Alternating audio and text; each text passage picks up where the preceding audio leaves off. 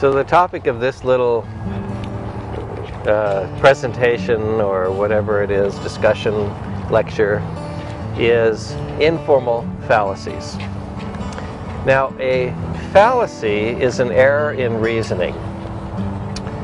An informal fallacy in logical theory is an error in reasoning that is informal.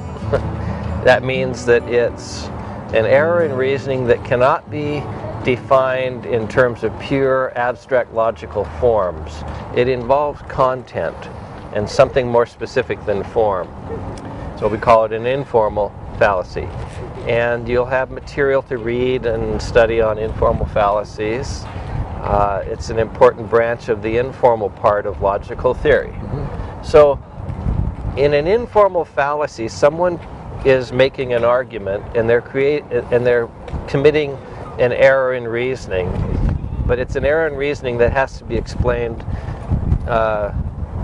not in terms of pure form, but in terms of content. And so Mark and I are going to demonstrate a few of these informal fallacies. Mark's going to make one up, and then he's going to ask me which fallacy he's made up. Yeah, I want to emphasize that the fallacy is, as he says, a bad line of reasoning, but they're oftentimes psychologically persuasive. And there's an infinite number of bad lines of reasoning, but some of them are so common and are out in the streets so often and are found so commonly that they're even given special names. So it's our task to be able to identify the common fallacies that really do fake a lot of people out. I'll just toss a couple your way. Okay. Okay, imagine this argument. I come to you and I say, I really like chocolate. I mean, I love chocolate. And fresh tuna, I don't know if you've ever had fresh tuna, but fresh tuna is wonderful. A fine tomato sauce is great. Good warm bread is wonderful. I like chocolate, tuna, warm bread, tomato sauce. Therefore, I would like a chocolate tuna pizza. And that is a classic, that's an example of a classic logical informal fallacy called the fallacy of composition. In a fallacy of composition, one reasons that since the parts of some whole have a certain attribute or property, the whole will also have that same attribute or property. And so what you have reasoned is that since each of these parts tastes good to you, tuna tastes good to you, chocolate tastes good to you, It does. bread tastes good to you, and tomato sauce tastes good to you, then you've reasoned that if you put it all together in the form of a pizza and bake it in the oven, that whole thing will taste good to you too. So that commits the fallacy of composition when the logic that goes from the parts having the property to the whole is not good reasoning. I think you're right. Well, let me try again then. Okay. Okay. This one's kind of similar to that. I teach at Bellevue College. Bellevue College is about 30 years old as a college. Therefore, each of the individual buildings at Bellevue College is 30 years old. And that is a good example yes, it's good. The informal fallacy known as the fallacy of division. In a fallacy of division, you reason that since the whole of something has a certain attribute or property, then each of the parts must have it too. So since the whole is 30 years old, you're reasoning each part of the whole is 30. Each building on campus is going to be 30 if the whole campus is 30. Yeah, and I guess you're right, that'd be false. The campus may be 30 years old, but maybe we have a new building. This has been added last year. Yeah. Okay. So that'd be committing the fallacy of division. So there are a lot of classic examples of fallacies like these. Classic example of a fallacy of division is the average American family has 2.3 children, and that's a statistical fact, and therefore we reason that the Smith family must have 2.3 children. That would be a fallacy of division. Okay. Or Joe is a great musician, Fred's a great musician, Sam's a great musician, Ted's a great musician. Therefore, if we put them together and form a band out of them, they'll be a great band. Well, that would be composition. That'd be, yes, the fallacy of composition. Just because each is individually good doesn't necessarily follow that as a whole they'll be a good band. So we would need more reasoning than that to conclude that they'll make a good band. So these are fallacies, and do you want to try another one? I've been reading the papers, and there's somebody who's in Congress, a Senator Jones.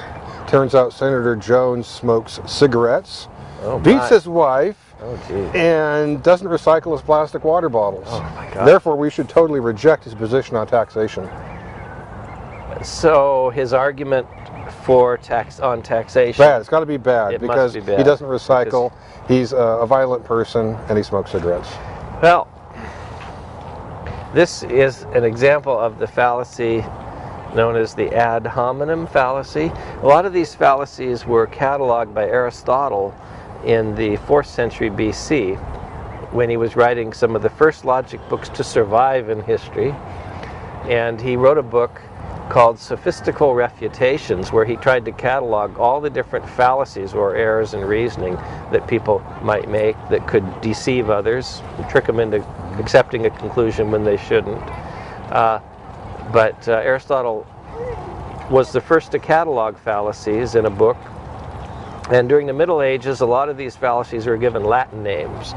And this fallacy in the Middle Ages was named by logicians the ad hominem fallacy, which is Latin for what? Against the man? Against the man or against the person. So I guess we're homonyms? We're homonyms. We're man. And in an ad hominem fallacy, one argues against an argument on the grounds that the arguer is in some way a bad person. So one argues, don't accept the argument or don't accept the conclusion because the arguer is a bad person. And that's called an ad hominem fallacy. Now, why is it a fallacy to attack someone personally, to try to assassinate their character or put them down personally in response to an argument they're given? Well, it's going to be irrelevant whether the person's a bad guy or not as to whether his position, say, on taxation is good. He could actually be the world's worst person, but actually have a decent position on taxation. So if I attack the person, go against the man, rather than the argument, or his argument or his position, I'm not really attacking the position, and it would be an irrelevant line of attack. What I need to do is explain why his position on taxation is bad. That would not be guilty of that fallacy. Right. So if someone gives an argument for a conclusion, and instead of responding to their argument, we attack the person, we're committing a fallacy, an ad hominem fallacy. And another thing to add is that sometimes a bad person might give a good argument. You know, just because a person's a bad person in some sense doesn't mean their argument's bad. Yeah. And this is probably one of the most common fallacies you'll hear on talk radio, on both sides of the dial. You just hear people constantly saying, hey, the guy I don't like, he's a horrible person, and therefore his position's bad. You know, we really need to take a look at the position, understand the position, and grapple with it, and not get sidetracked by looking at the arguer, him or herself. Yeah. So study the informal fallacies, and it's an important logical skill to be able to identify a fallacy when it occurs in someone's argument, and to be able to point it out to them graciously and respectfully and nicely, right?